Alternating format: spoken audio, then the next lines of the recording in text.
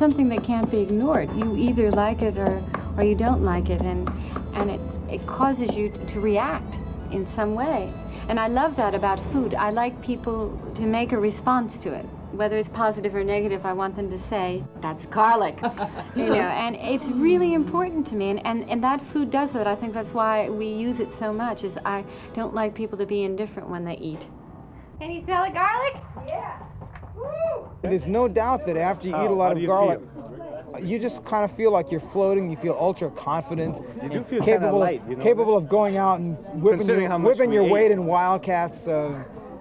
It just makes you feel real good. It's not like being drunk. Being drunk is a different kind of euphoria, and being stoned is a different kind of euphoria. Garlic euphoria is kind of like grounded.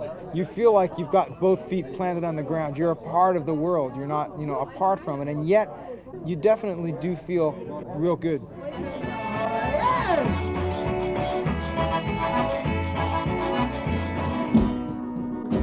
Si quieres que la gusto,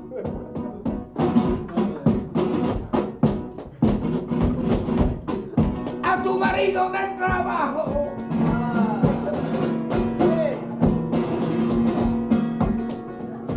le tienes que decir a tu mujer que te hace 5 cabecitas de ajo, ay, que no me